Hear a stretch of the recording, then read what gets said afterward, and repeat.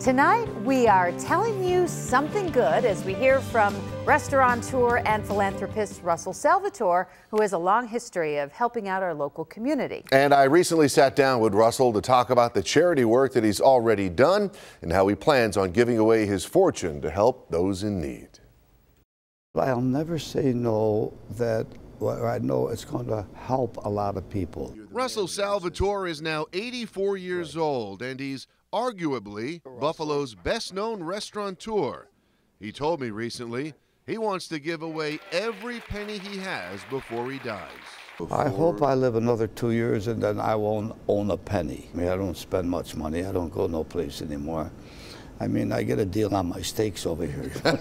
Russell left high school to work in his family's restaurant and then decided to go it alone in the late 60s. He's aware of his reputation as the toughest and most demanding boss you could ever work for, but also admits that his wealth did not happen by accident. He certainly paid a price. I work from 7 o'clock in the morning till midnight every single day, 7 days a week. 68 years I've been doing it. I love it more. I love my customer. My customer became my family. It's stupid to say that, but my customer, when you come in, I light up like a light bulb. When Russell started his charitable foundation, he began giving away hundreds and millions of dollars to local charities and those in need.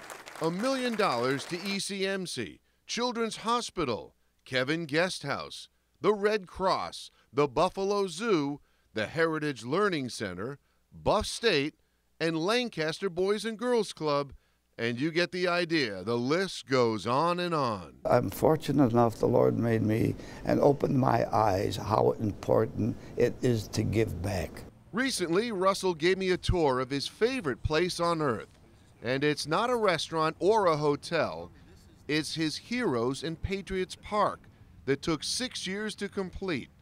He told me it's his pride and joy, and nothing else comes close. I'm out here all day in the summer. I gave up golf for the park, you know, but I love it.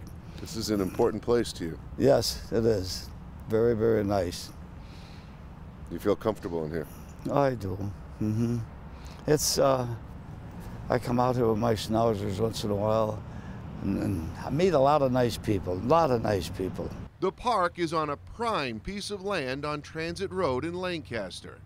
It includes several memorials for those who perished during 9/11, Flight 3407, and the Battle of the Bulge, and many other monuments close to his heart.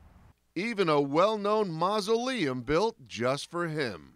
The mausoleum, I'm lucky. That's my place to rest. You're going to get sun all day, Russell. You love the sun. I'll have a tan all the You'll time. have a tan all the time. You know. Russell told me his proudest charitable moment happened recently when he called his friend Jim Basil and donated 10 vans to the VA to help transport disabled veterans. Taking care of the veterans was, I would say, the luckiest thing I did.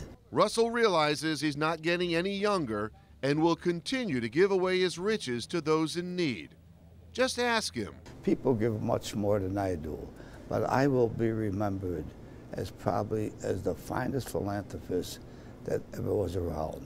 They could help people, and I want to go that way, as one of the nicest guys and not a so-and-so.